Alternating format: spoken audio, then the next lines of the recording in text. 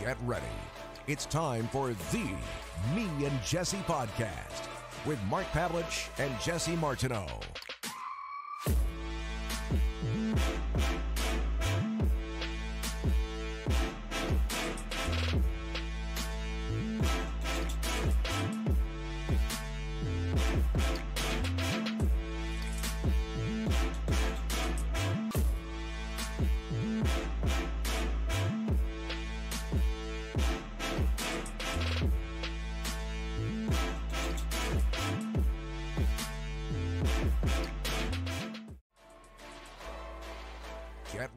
Welcome back, everybody, to the Me and Jesse podcast. My name is Mark Pavelich, and in the Grove, the big sexy, the star of the show, the one and only Jesse Martineau. Do you know what Mark just said to me, everybody? Oh, I'm scared to Alan tell. Belcher's here. Our guest is here. We'll be right back, everybody. Oh, he's here already? Yeah, he's here already. Okay. We'll let him why in. not? Okay. We'll let him We'll be right back. Me and Jesse podcast. Get ready. It's time for the Me and Jesse podcast with Mark Pavelich and Jesse Martineau.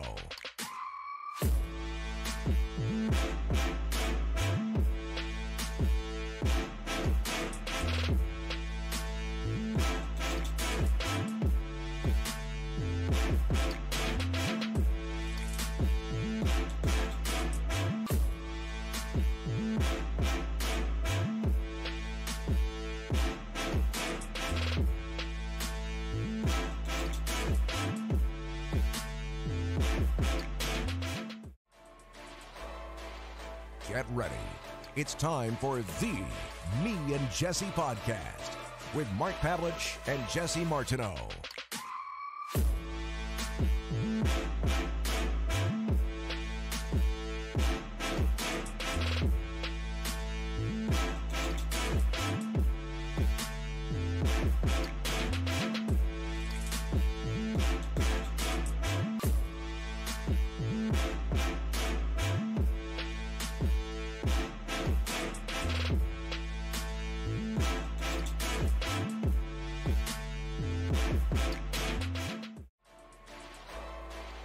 Get ready. It's time for the Me and Jesse podcast with Mark Pavelich and Jesse Martineau.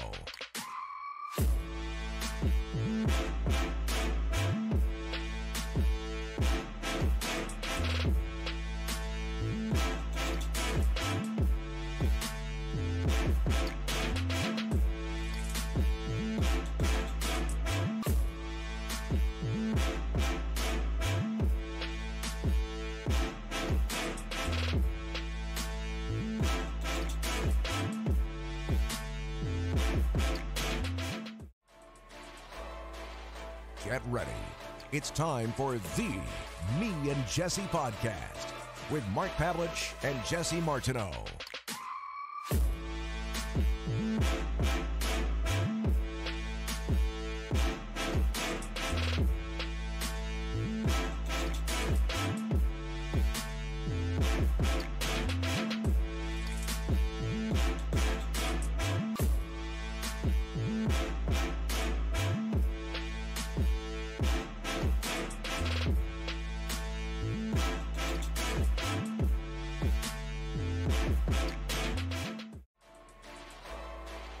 Get ready. It's time for the Me and Jesse podcast with Mark Pavelich and Jesse Martineau.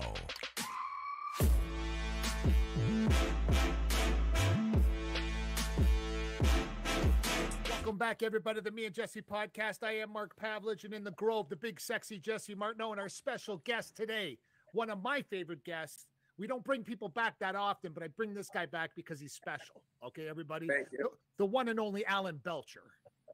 Great to have you on the show again. Welcome back. Thank you guys very much. It was a blast last time, and a lot of things have changed. And yeah, can't wait to catch up with you. Now, what I want to know is you got arguably, okay, let's forget about the UFC stuff. You have arguably the biggest fight of your entire life coming up at the end of February.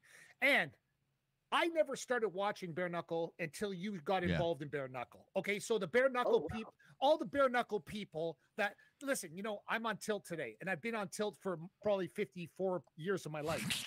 So you know what was weird? I never paid attention to it because they weren't getting the right people involved. The second they go, oh, we're going to get Alan Belcher involved, we're going to get this guy involved, then people started watching, Yeah. including me. I would watch two chickens fight in the middle of the road.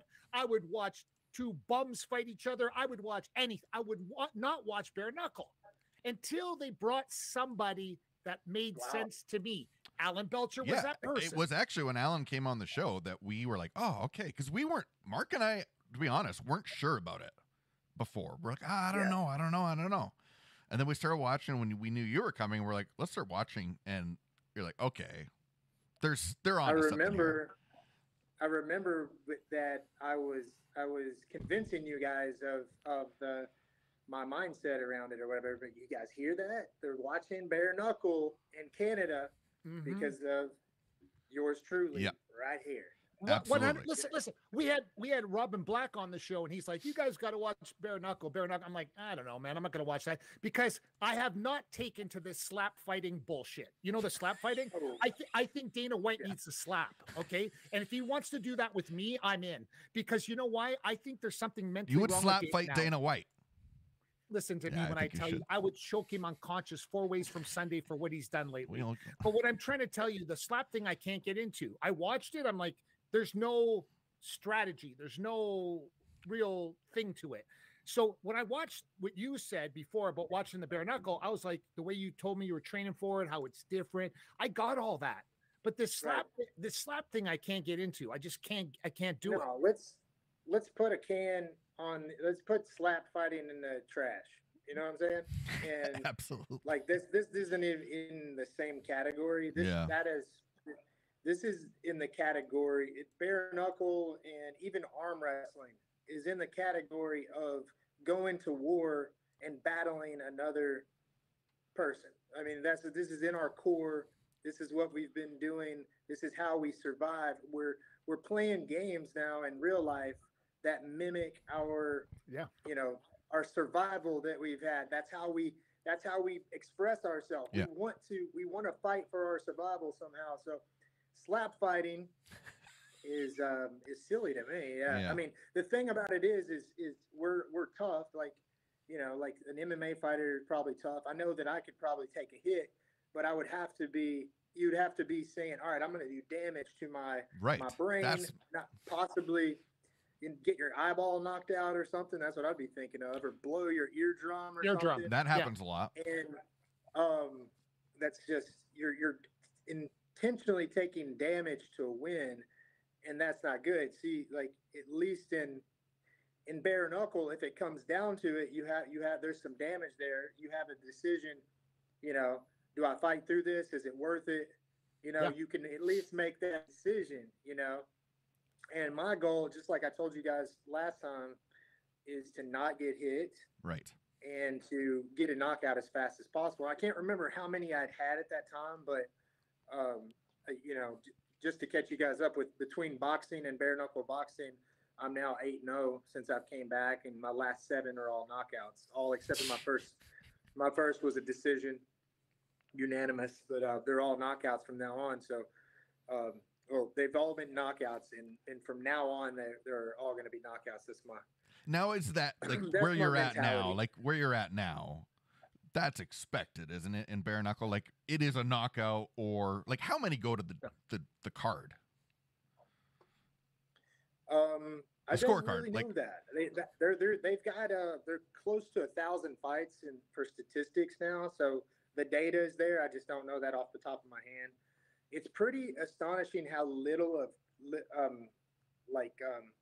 what's the number is for concussions. Yeah. And for even fights stopped by cut is less than you would think. Concussions and broken hands and all that type of stuff. Well, that was the one thing that we talked about before, because that's what people don't understand with boxing. You have gloves, and they're designed that you take more damage, and you can take. When you get clipped with a knuckle, the fight's over. Like in most cases, if you hit someone and you hit them clean, the fight's not continuing. Right. There's a certain bone on bone type of vibration in it moves your brain, and it's you get rocked a lot easier. I mean, I've I've had a lot of MMA fights. I've taken some really hard hits to the chin and to the face, to the head, and I was rarely rocked ever in the UFC. There's only a few times, Wow. you know. And bare knuckle. When I fought Bobo Labanon, which was, you know, he's a good fighter, but technically, and I feel like just my experience and stuff, it was I should have thought, you know, most people would be thinking I could win that fight, you know, without it being close.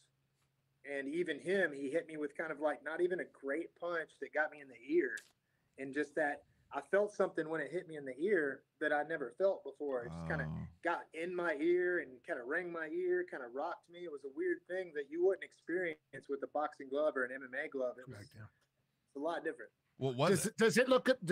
Are you starting to look into the celebrity boxing thing because there's so much money involved now? And I don't want to say Jake Paul. I'm saying is there's going to be other guys for you to fight, right? Right. And what I'm saying is, do you see yourself, because so many people, we've had so many people even on our show right now that, you know, they were MMA fighters and now they're crossing over to box. We had Kimbo Slice Jr. on last week. He's now crossed over to do that. He's making way more money. And then we've had Anthony Pretty Boy on our show, Anthony Taylor on our show. He's not even, listen, I love Anthony as a person, but he's dog shit as a boxer. Like he is. Like, and Anthony, don't get mad. Don't send me a message. Don't do anything. I guarantee you, listen, at 55 years old, I can outbox him right now. Like that's a guarantee. Like Jesse knows how I know how to box. And I just know that at 55, if I can outbox you at 55, you shouldn't be getting any money to box. So, but it's not about that though, isn't it? It's about entertainment. No, that's the point. Look at the money he's making. Yeah. He just signed another deal. People want to see someone yelling somewhere, having like him and Floyd had the thing at the ringside, whatever that was, the sparring thing, and they're yelling back and forth. People tuned into that. People watch that, and that then gets them to watch a fight. But I know it's not real. I know he's not even a good trash talker. But what I'm saying is he's making so much money lately off of these celebrity boxing fights, and if there's anybody that fits that category, it's Alan Belcher, meaning that you could cross over easy to fight people there. Oh yeah. Okay. Yeah. So I'm definitely thinking about that. Of course, Mark, you know this. That's, you know, I wouldn't say really that is the goal. My goal is to, of course, my goal is to flow wherever, not where the money is so much, but wherever I can fulfill my highest potential. And I'm starting to see this. I'm starting to see this thing as, you know, I'm starting to see my life and my career as a whole picture of how I'm influencing and inspiring some people, even if it's a small amount. It's not that I'm a big celebrity or anything like that, and like one of the greatest fighters of all time, but in my, you know, in my life's work, I've been able to touch some people. And now that I'm doing that, I think intentionally, I feel like that's what it's about. So you're looking at publicity. What are the biggest, you know, what are the bigger impact fights, those types of things. Making more money is a great thing too, of course. Yeah. You know, so it's, you know, playing that game. Is that working out for you? Is that working out with Bare Knuckle? Are they paying you what you should be making? Yeah, I think so. You know, I did a 4-fight deal. Yeah, I did a 4-fight deal with them, and this is my 4th win. I'm going to win the belt, and I'll be a free agent. So I feel like with able to go through it, make the money that I have with Bare Knuckle, get these knockouts, get this belt, and then have a little bit of freedom to make the next decision, which I would like to continue defending the belt after I get it and challenging bigger names. You know, I don't know if the money will be there to bring on a Francis Ngannou or something like that, but whoever they can afford to bring in, as long as I'm the stakes are higher and it's more of a challenge for me, I'm happy to do it. And I'm also happy to explore other options in boxing and MMA. I've pursued my boxing career so that I will have another avenue, and it's something that I've always wanted to do. The UFC kind of held me back from doing professional boxing. Yeah. And that's what when I got back, when I met you and I was 21, 22 years old, I was really interested in being a professional boxer, and I had quite a bit of amateur boxing and kickboxing, and I wasn't near good enough, I don't think, back then, but in my mind I was, and that's what I wanted to do. So I think years later, you know, I understand the game a lot more. So now I'm 5-0. I made it. My last fight put me in the top 90 in the world on BoxRec. So just chipping away with that right there too. So yeah, but 90 can go to 60, 50, like this. Yeah. Like that. Yeah, for sure. I feel like with 5 fights, you being 90 in the world in professional boxing is good. And yeah, and that's what I want to do. I want to jump up there. My next 10 fights be, you know, top 10, 15 in the world, ready for, you know, something there. So, you know, I'm parlaying all these things together, man. I'm just creating it. I'm just imagining and putting things into action and hopefully proving to my kids that they can do something similar, you know? Well, you said a lot of things have changed. What's some of the big changes that you've implemented over this last time? Oh, big changes that I've implemented since I've been back to fighting. Yeah. Well, I feel like I'm just have a totally different mind. My mind is completely different. All the years out has been really beneficial to me. I think that I got back in the game while my body was healthy enough, while I still have that physical, you know, the physicality, but my wisdom has got a lot more. So getting out of the game lets you look at it from a coach's perspective, or even an outsider, a fan's perspective, and a lot of times there's a lot of benefit in looking at it from the outside at what, you know, these guys should be doing. So after so many years of doing that, I was really able to take that back into there and apply some very smart things. That's not so egotistical. And, you know, as Mark knows, like, I started in the UFC very young, you know, and I had been boxing, kickboxing, doing MMA since age 14. So I was very young when I got in all this. So as I'm growing up as an adult, my mentality is a little different than other people's, you know what I mean? So I'm really, my whole world was based around a belief that you couldn't let go of, where, no, if I can believe so, I can't even let doubt slip in. I have to be the best in the world or whatever. So it's very egotistical. It's an illusion that a young fighter lives in, right? And so not many times a young fighter can overcome this type of fake mindset and become, you know, really get in touch with what reality is and do the right things and listen to your body and listen to the matchups. You know, that's one thing you know, if you look at how you handle fighters and stuff. I know Mark used to manage fighters and stuff. I'm not sure if you do that anymore, but the fighter wants to fight everyone. They have to believe that they can beat. They want to book that. You know, and when I was in the UFC, as soon as I got in there, I'm trying to go to the top. I got at the top 10 quick, and then I want the belt. But I'm doing that 10 years too early. Yeah. So the manager's job is to help you make the right matchups, right? And say, yeah, we'll get you there, young man. Let's make sure that you get the right matchups or whatever. Yeah. So it's a mentality. Once you have, I feel like my mind, I have gained wisdom in the way that I think, so that I can think like a smart, intelligent, logical matchmaker for myself, and a coach to train myself. So the conditioning is not a problem. I do what is necessary logically, right? And you know, that type of thing. So that's been a really, but you know, but it's not set up like that. It's not set up like that in the UFC. You know that as well as I do. Like, no matter what age you are, you can only say no so many times. So 100%. The game, it's not like boxing. The boxing world, you can kind of fish through to get to 10-0, 11-0, 20-0. You can do that. But in MMA, once you get to the UFC, this is the problem. You get there. I can never remember talking to Joe Silva back in the day and saying no to anybody. Like Joe Silva would call me on the phone. We talk about movies for an hour, him and I, and then we would talk 5 minutes about the next fight. And he'd say, okay, Mark, Jason McDonald won his first 2 fights easy. Now you're going to fight Rich Franklin. And I'm like, Rich Franklin? Like, how did we go from Chris Lieben to Rich Franklin, right? But that's how it was.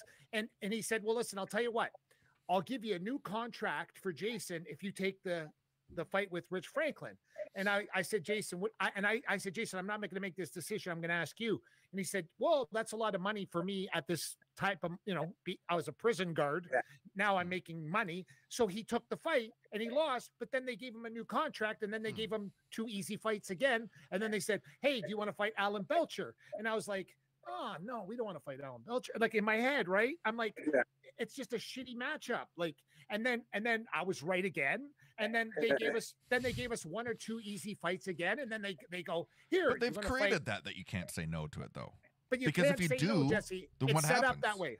And it seems like now, Alan, that you're in control of your own destiny now. That's what it seems like to me. Yes. Yeah, that's 100%. That's kind of like my philosophy for my life is to control that. I spent all those years in the UFC. I'm blessed for the blessings that I got from it, but also I'm very happy to be out of that, the control and out of the grasp of the corporate giant, Did Francis Ngannou just pull the ultimate flex though? Did he not? Can we commend him for that? Because 100%. He just pulled the ultimate flex. Yeah, what Ngannou just did was arguably probably the most critical thing. I agree. For fighters that has been waiting to. Conor McGregor could have done this. Yeah, you're right. You're right, Alan. You're right. Okay, you look back 4 or 5 years ago when Conor was on top, he could have changed it all for everybody. Mm-hmm. But somehow or another, they got their hooks in him. They did the Floyd Mayweather thing with the UFC type of thing. They kept him under the roof or whatever, under the pyramid. Under the pyramid scheme, I guess, and that's a good analogy. That's a great analogy.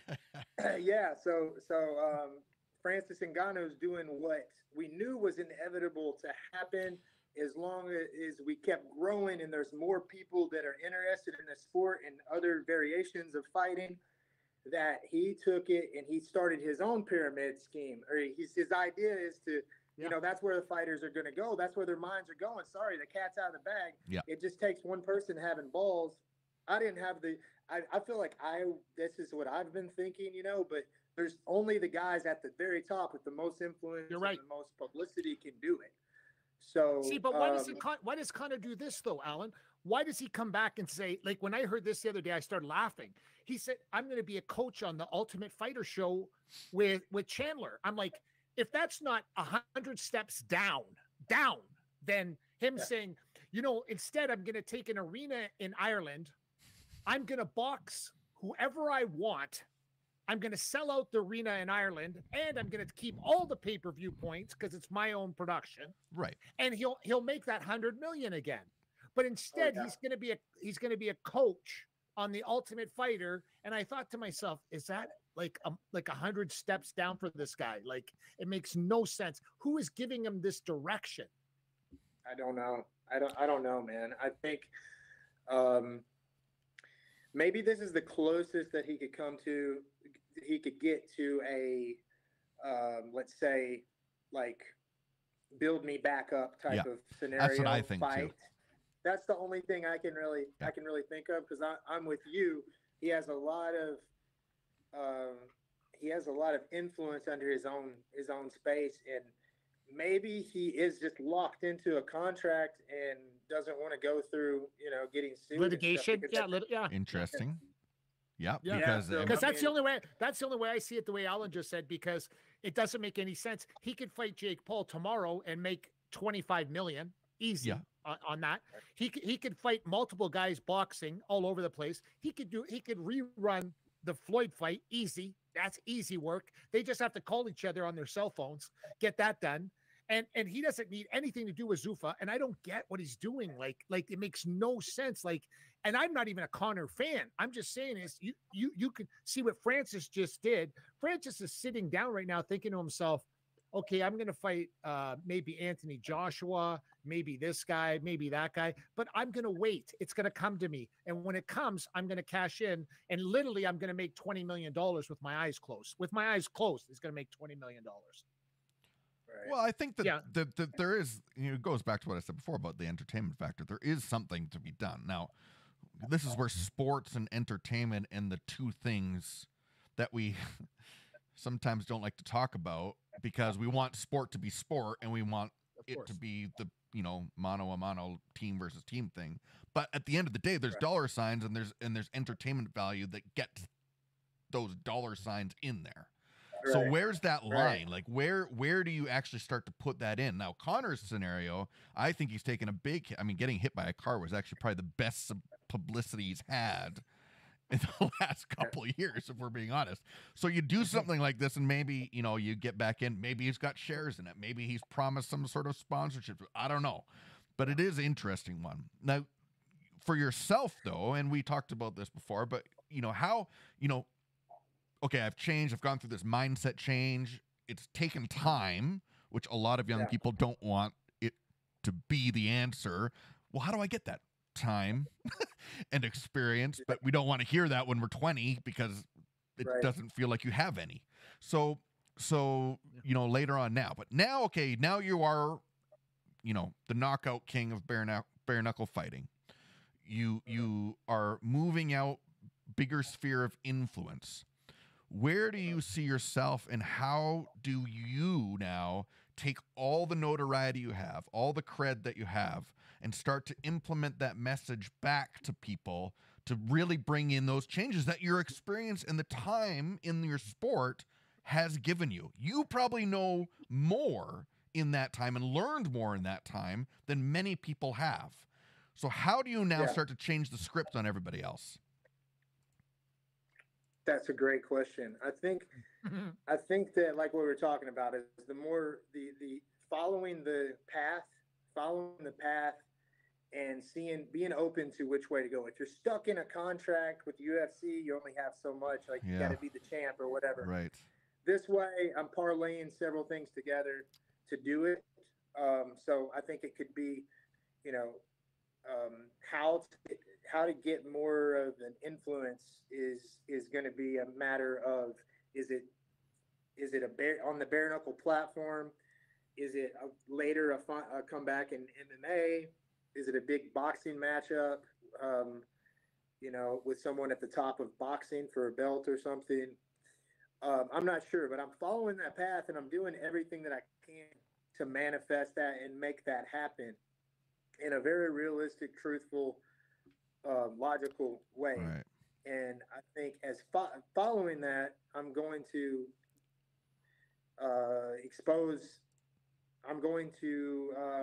get access to the ears of more people, and more people are going to see what I'm doing. And all I can really do is give my experience. All I can really do is tell my story and just encourage people to keep following the path towards greatness. I think is really my message. Whenever I stopped fighting for UFC, I was 29 years old, and I had been through several eye surgeries. Yeah. I had been through a lot of ups and downs. Those last few years of fighting were, although I went on a 4-fight winning streak, after the eye surgeries, it was not hard. It was not easy to get there. That was following a very low depression time, and just a terrible time in my life. So now I'm coming back, and then I get on this big high, and then I lose a couple fights, and I have little babies. Yeah. My kids were one and almost 2 years old at that time, and I had my gym and that types of things. So it was just a time where I allowed the world to kind of pull at me and push at me, and I allowed that to get in my head instead of taking a step back and realizing, what that it's important to follow your passion. It doesn't matter what everybody else is trying to get you to do. Yep. You should be searching for your own personal greatness, and it takes a little different way of thinking. Would you say then it's bigger deal than? No, obviously this is probably true. How you respond to a loss versus a win. Yeah. I've talked about that before, and probably with you guys before. Is respond. Yeah, anybody can respond to a win, and they're feeling great. Yeah. Of course, the mistake there is to skip out on training or something and not follow the path because your head is too big or whatever. But whether you win or you lose, you keep following that path. Yes. You have to stay conscious to the present moment, what's actually happening, and not get lost in what you're saying. And I know I talk a lot about illusions and getting in your head and ego and all this type of stuff, but it's actually true, man. It's like true. From living, you guys have experienced it probably too. You're looking back at your life and you're thinking, what the hell was I thinking? Whenever exactly. You're younger, because you're living this world that you were taught.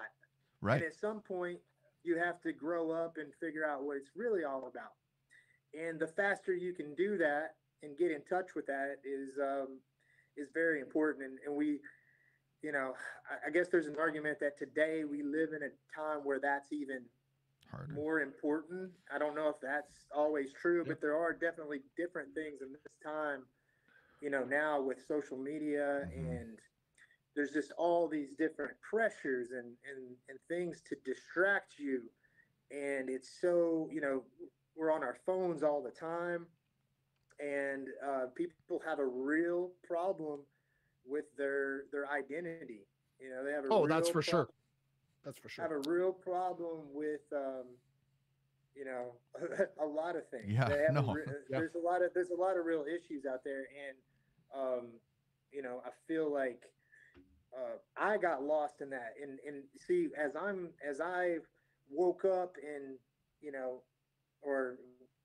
let me back up. Whenever I got out of the UFC, all I really did was I changed what I was doing there, and I just put it into something else even more insane.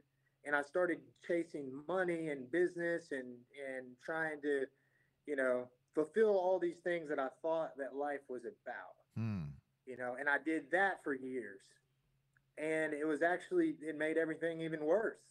Right. Wow. It's all, so it came to a point where I was just like, making money and satisfying what other people think is status and all this type of stuff is not worth it. Yeah. Let me get back to what my passion and my heart is. And that's really what I want my kids to see. I used to think that I wanted my kids to see how to make money, and I wanted to make money to pass down to them or something, which doesn't even make any fucking sense anyway. 100%.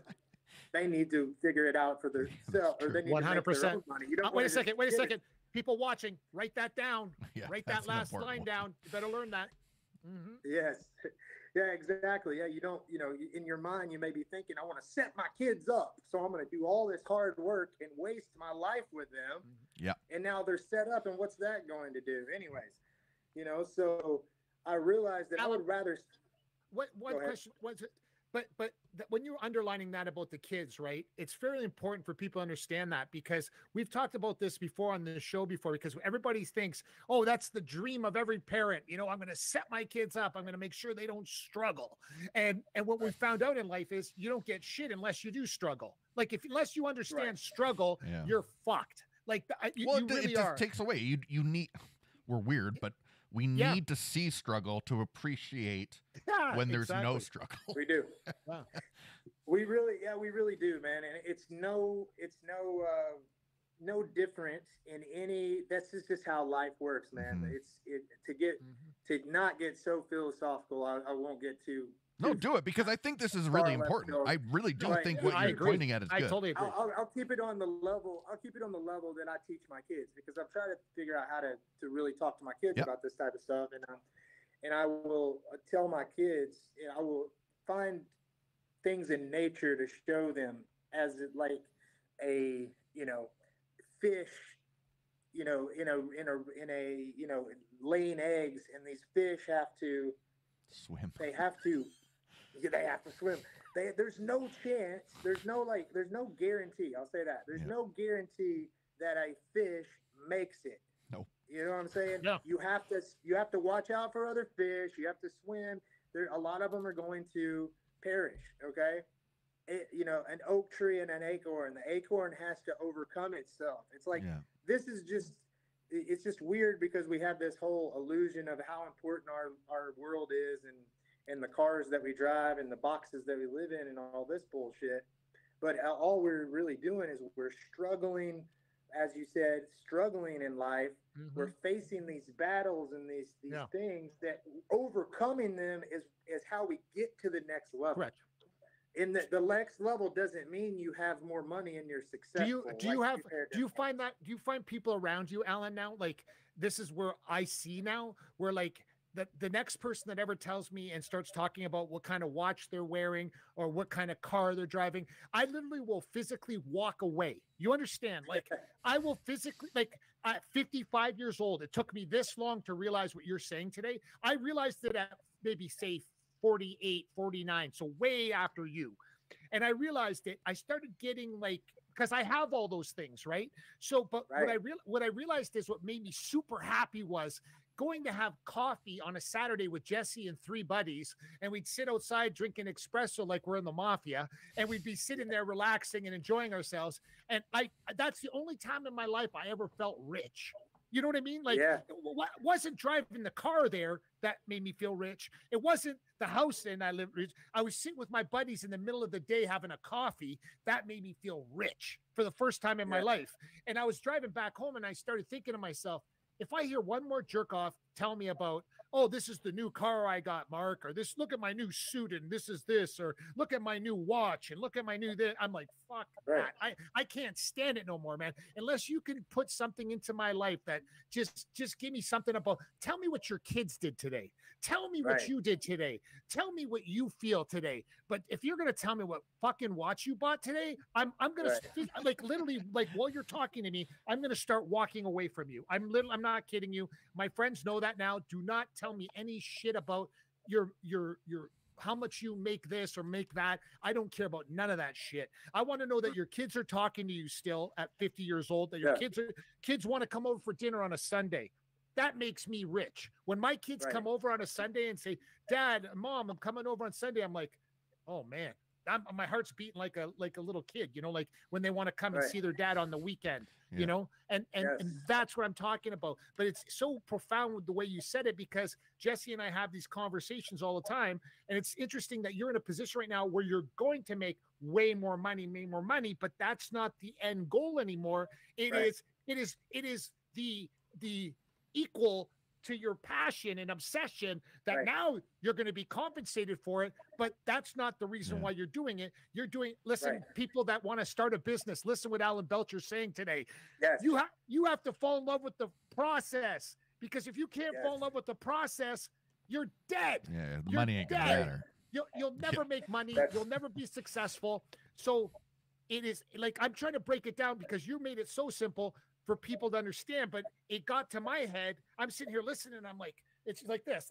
You're doing this to me today. And I'm like, you're so right, because if you can be in love with, like, I'm going to practice my jab, my conditioning, I'm going to be in a good mood, I'm going to have great music playing in the background, I'm happy, my kids are happy, this is all happy. Oh, and I made money from doing it. Right. Yes. What is the motivate? Because I talk to a lot of people, and money's never been my motivation. And people are like, oh, that's weird. Like, why? I'm like, I don't really care. Like, yeah, it's nice to have, but it's not the motivation. I can verify that Jesse's telling the truth, because when we met many years ago, he's so talented in so many different things, and we were talking about money, you know. And no, turn yourself back. And he was swiping away a notification. I was checking my battery. So when we first met, and I said we were talking about money, and he goes, "Oh, I don't make a lot of money, you know." And I go, "You don't?" Like, because he's so great at doing all these things, you know. And he goes, "No, I don't. I don't even pay attention." Now he makes a lot of money, but he doesn't talk about money. Well, but it's still not the thing for me. Like, it makes my wife more happy than me. Really? Right. I don't know. Like, I don't know. I feel that you're saying a similar thing. Like, I don't like. Yeah, okay, it's nice to be able to like go on Amazon and buy something nice, but again, the end of the day, like if that is my purpose is to make money, I don't see the point. Right. No, there's no point. We need basic things. We need basic needs, and there's something in us that wants to, especially when you're younger, and that's when you get kind of prove something or whatever, kind of lost because your hormones are kind of telling you they have this code that tells you that you need to climb the hierarchy, you need to climb up higher in life, and usually money is a way that we gauge kind of that.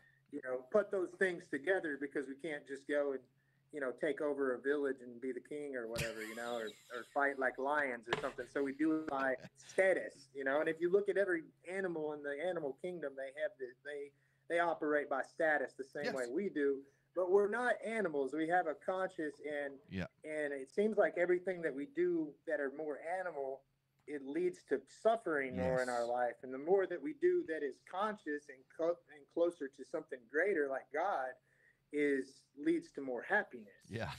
So, I mean, I totally agree. Like, I do think that there's something bigger. Like, that's to me the thing. Like, money's small. Like, I look at it, it is small. Like, it's not like you look at like life, love, family, God. Like, there's bigger picture things that don't break down. I mean, we've seen things. I'm watching a documentary right now about the GameStop thing when all the stocks went crazy and they're worried about the collapse of the financial system. How can you put so much faith into something that is so shaky? That's what I don't get. And I see so many people building their life on those shaky things, and there's nothing solid underneath them to build on. And so if you have God forbid a storm comes along, something tough comes along in your life, and everything falls apart. Yes. Yeah, 100%, man. And to the point about, like Mark was talking about, and it be, having money is nice. And that I'm in a place where I'm going to make more money. Like, really, man, that is a great point about having a passion for what you're doing. If you were to start a business, and I know a lot of your viewers are business owners and things like that. Mm-hmm. It's when I got out of UFC and I really got into business and being a businessman, so to speak, that was the wrong business for me, because it was all about how big can you get it? How much money can you make? And then later, after you put all this work in or whatever, then you have some type of other goal or dream that you're going to achieve. But that never comes because you just keep on chasing more and more and more and more, But you see it now. You see it now, Alan, all the time on social media. Listen, I never, ever watch Gary Vee. No disrespect. I don't watch Anthony Robbins. I do not watch any of them. And I don't care. They've all retweeted my shit every time I've said something. They've all retweeted my stuff. But my stuff's not talking about, no, look at my new Rolex or look at my new car. Right. You can make all this money. See, I asked Gary Vee one time, I said, bro, when was the last time you were on a date? Yeah. And I think that's one of the things. That was one of the things that. Oh yeah, 100%. Yeah. I want the qualm. You know what the qualm is, okay? I want the qualm. I want it all, man. I want health. I've been with the same girl for 36 years. I want that. I got that. That's what I want. I want health. I want to be with the same person. I don't want to have other people around me. I want my wife around me. I want to have, sure, want to have finances. I have to have faith, number one. Why do everybody I know that talks like this, they always say faith. But no, my friends they'll do this. I swear to God.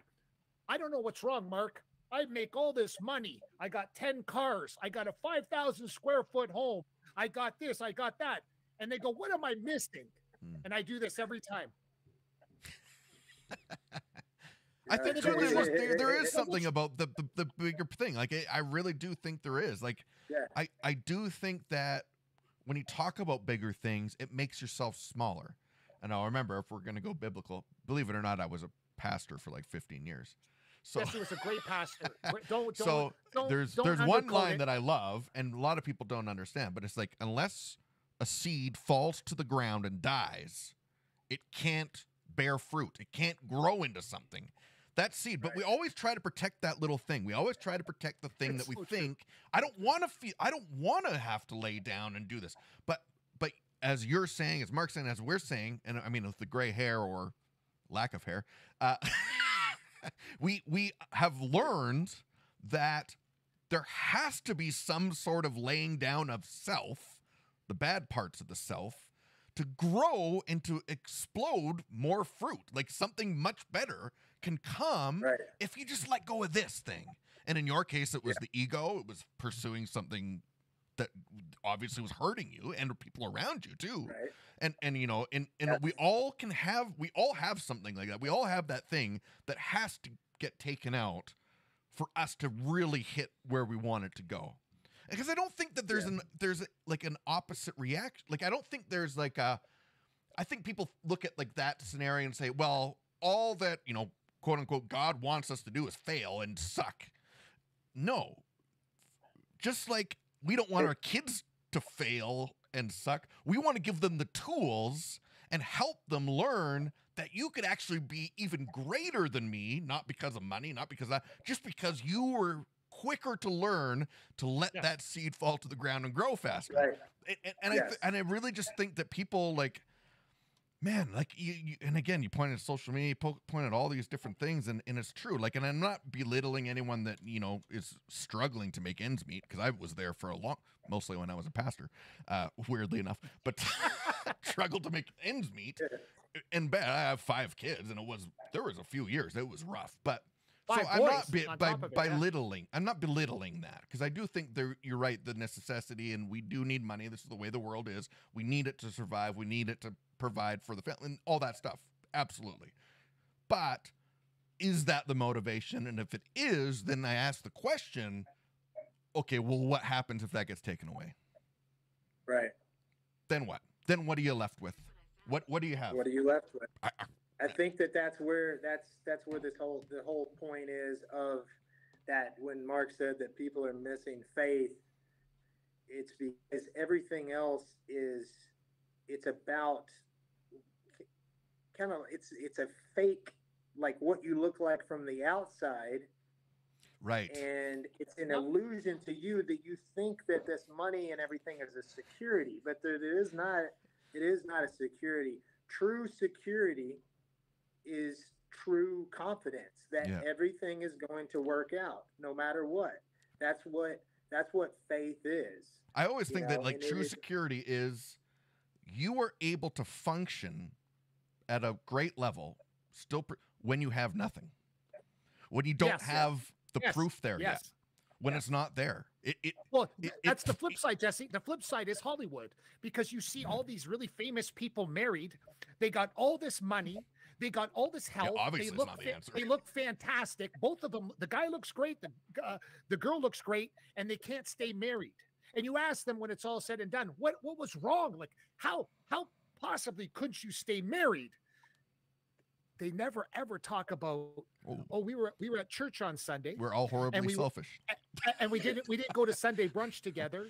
And we didn't hold hands walking down the street together, and we didn't talk about our lives together. You know what I mean? Like, these are these little things that, like, I don't want to sound like a philosopher, but my dear friend Jesse's been together with his wife for a long time. I've been with mine for a long time, and the number one thing that it is faith, not any kind of hocus pocus. No advice from any therapist telling me about.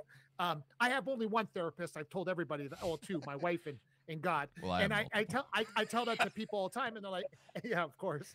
But that's what I'm trying to tell people. They're like, you know, you go to counseling and therapy. I'm like, go to church, man. I'm telling you, you'll find it there. But don't listen to me because I've only been with the same gal for 36 years. Yes. Yeah. I love your philosophy, man. It's really good. It doesn't have to be any type of specific religion or anything. It's literally like what you said. Try to look for something greater.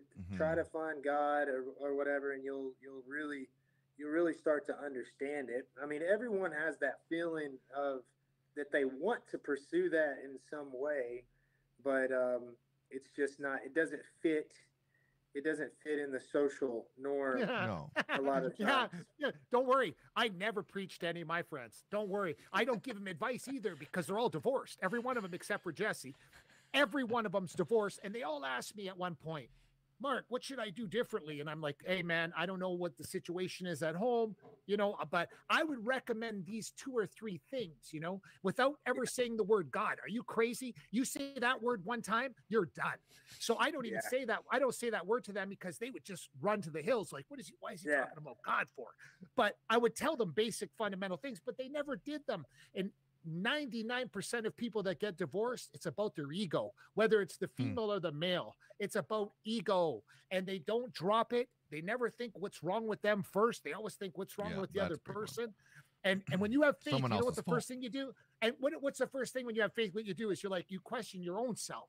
What am I doing wrong? Yeah. Because people with faith do that. And then it's much easier in a relationship when you're doing that with yourself. But instead of blaming your wife, you're saying, what am I doing wrong?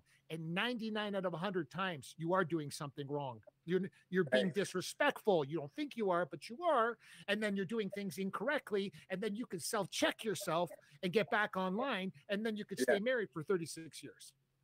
Oh, that's beautiful. That's beautiful, man. Yes, I love it. Well, it's the same thing with martial arts, which you're doing with bare. You transfer this to anything in life.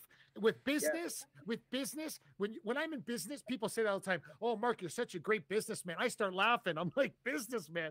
I barely finished high school. You know what I'm saying? I'm like, you know why? You know why? Because I try to do business with people in a kind way. I'm not trying to hustle anybody. This is what I know how to do. If you like what I know how to do, we can do stuff together. It's fantastic. But I can't get in I'm going to hustle you, and that's not in my DNA. So this is what people have to understand. You apply this to your relationship, to fighting, to being a martial artist. Underline the word artist, right? 100%. Because if you've noticed martial arts, whether bare knuckle or MMA, they forgot the word what artist meant because very few guys are creative anymore. They're in, out. There's no creativity along the way. And when it says what I see with the guys now are they're worried about how many followers they have and how much, where the money is, where the followers are. And if you focus on your art and your craft, the money will come. Yep. 100%. Just like, I mean, when I was young, I wasn't focused on, there wasn't even big money really in the fight game, you know. I was just focused on myself. I was obsessed with getting better, and it led to a lot of success. And when it all fell apart whenever I lost that way, and I started things that I thought other people wanted me to do, with the world, what I thought the world wanted me to do, for me to fit in and be something special in everyone else's eyes, you know. And that's the wrong way. That's not gonna lead you to anywhere healthy. No, it isn't. Before we finish up, though, Alan, please tell everybody where they can watch your fight at the end of February, because Jesse and I will make a tub of popcorn the size in a garbage bag. We will be sitting there eating popcorn, drinking great craft beer, and we will be watching you smash this guy. And we can't wait, but please let everybody know where they can tune in and how they can tune in. All right. February 24th, New Orleans, Louisiana. You could come and sit ringside if you want, or you can watch on the Bare Knuckle app for $4.99, or the Fight TV app. So there's a couple different places that they'll stream it. So you can definitely watch online with one of those. And it's gonna be a great one. My mind is in a better place than it's ever been. My skill set is better than ever. And like you said in the beginning of this podcast, this is the biggest fight of my life because it's the one that's happening right now. Yeah. And that's great. Yeah, so it's gonna be great. We will be wearing helmets because when I jump up after you win, I'm gonna smash the drywall in our, like I gotta wear a helmet because I go bananas when you win. So you have to understand that. I don't want no one to film me doing it because it's kind of embarrassing. But when you win, I am gonna go nuts. Like, I mean, awesome. Absolutely crazy. I'm already. Send me a video, Jesse. I'm not a manifesto guy. I'm not. I don't manifest anything. I just make it happen. But the crazy part is, there's something about certain people that I can count on one hand how many people I react to that way. Alan Belcher, you're one of them. I've always known you're special. Always known you're different. And the difference is on February, and when they announce you as the champion, right? And then they made a huge mistake, Bare Knuckle. You know why? Because you didn't. I was listening at the beginning of this interview when you said you're open-ended on your contract, which you absolutely have to be an idiot to leave you open-ended on a contract before your last fight, fighting for the championship. You know that, right? Yeah. Your manager must be going like this right now. Your manager just must be going like this right now. You said it before. Stay on the path. Stay on the path. Yeah, there are some stipulations about continuing with bare knuckle and things that hold and whatnot. But for the most part, there's some. It's pretty open, so it's a good place to be. But that was my deal going in with it. Is I had to be able to get to a point where I had freedom. That's all that Yeah. That's awesome. And so here we are. Second question before we go. Why are you in Florida? Oh, I'm down here training at Keel Cliff with Chase Sherman. Yeah, I'm actually at his house right now. So Chase moved down here a year and a half ago. So he introduced me to the Keel Cliff crew. There's Jason Strout, Henry Hoof, and a lot of great athletes down here. Also some good boxing too. So I'm going to spar with Greg Hardy tomorrow night. Oh, awesome. 4 or 5 rounds. Yeah. That's awesome. Well, that I would like a video. Yeah, that actually would be really good to see. I would like a video of that. We had Greg on before, didn't we? He has a fight coming up on the 17th. Okay, cool. Yeah. Well, Alan, I mean, hey, you're one of our best guests. We love having you on. We love talking to you.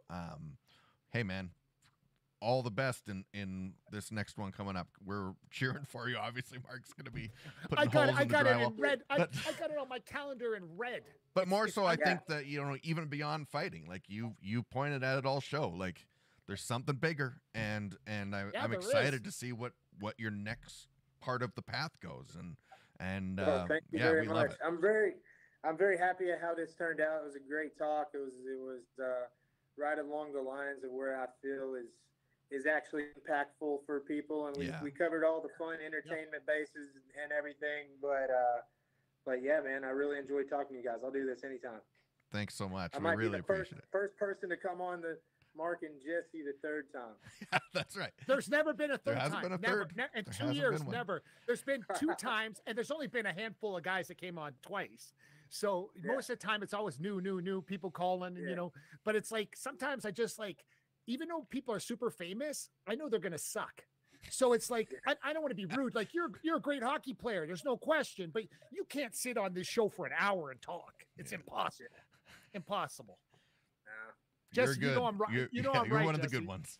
Yeah, exactly. We really appreciate it though. Again, for taking your time out tonight. But good luck with All right, training, thank you guys. and have a great night. And new baby, bare knuckle people, get ready. Right. Put the money on Belcher. It's done. Hell yeah! I appreciate you guys. I'll talk to you next time. Bye. Thanks, Alan.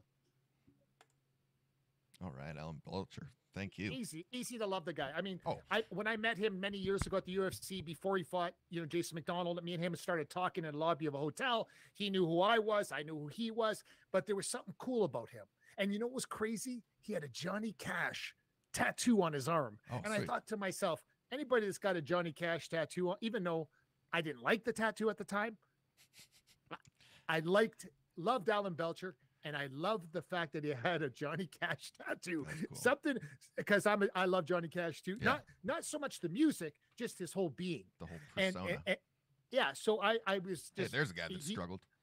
Yeah, correct. But isn't it weird, Jesse? Jesse, isn't it weird? Hey, man, you relate to the people that are like you. I mean, really. Bingo. That's it. Like, you have the best. Yeah. I love that. Well, thanks so much, Alan. We really appreciate it. Thanks for watching. Hey, don't forget, if you have a bumpy back from hair, you're a dude, and you're asking your wife or significant other to shave that for you, don't get Backscape. Please don't. Check it out right over there, Backscape.com. And don't forget to check out Crystal Glass, everybody. Crystal Glass, your clear choice for all your glass needs. Call 310-GLASS or check out crystalglass.ca today. Everything from automotive to commercial to you name it. Put a nice rink in your backyard with glass. Oh, could you imagine? Whew. Wow. There you go. Great idea if you live in Canada. Yeah, absolutely. Yeah. Well, Mark, down there, Super Bowl this Sunday. Who do you got? Go Eagles! Go Eagles! Yeah, I'm with you, Jesse. I'm taking your advice on it. You're usually bang on with. I'm bad in the Super Bowl, though. I'm bad in the Super Bowl. Yeah, I'm great all the way up. Super Bowl. Super Bowl, you never know. You never know what can happen. It is true, and that's why you play the game. It could be over in the first quarter, or it could be over by halftime, or it could be a close one, right? So, yeah, I hope that it's like 34-37. Me too. That it comes down to a winning field goal. That would be amazing. Hey, why not? Yeah, that'd be great. That's what I want to see. But hey, let's see what happens. That's why we watch. It's the greatest day in sports. I love the World Cup. I love it. Super Bowl, though, I love it's my favorite last weekend holiday. Was the worst. Last weekend was the worst because it was the All-Star game of the NHL, which is terrible, and then the NFL now they're playing flag football, which is total. I don't even know trash. Why. Baseball's the only one that matters. It's the only one that they should do. They actually put something real on the line. If the winner gets home field advantage in the World Series, crazy. That's incredible. Yeah, you're gonna play for that. So I mean, I just think all the rest are trash. Get rid of the All-Star. Do a skills thing for an hour. Interview the guys. Show make them swim or something. Make them do like laps in a pool. Make them play another sport. Let's see how good they are at another sport. I'll watch that. I don't want to watch them half-ass their own sport. Yeah, long drive contest with all the offensive linemen. With all the offensive linemen in the NFL, long drive contest. And that would be hilarious, and we'd all watch it. All right. Well, Mark, down there, I'm Jesse. Me and Jesse podcast. Thanks once again, Alan Belcher. Tune in February 24th, Fight TV, or the app. The Bare Knuckle app. Yeah, Bare Knuckle app. Yeah. Yeah, so make sure you get that, too. Until next time, everybody, have a good night. We'll see you next time on the Me and Jesse podcast. Thanks for watching the Me and Jesse podcast. Follow us at Facebook.com/Me and Jesse.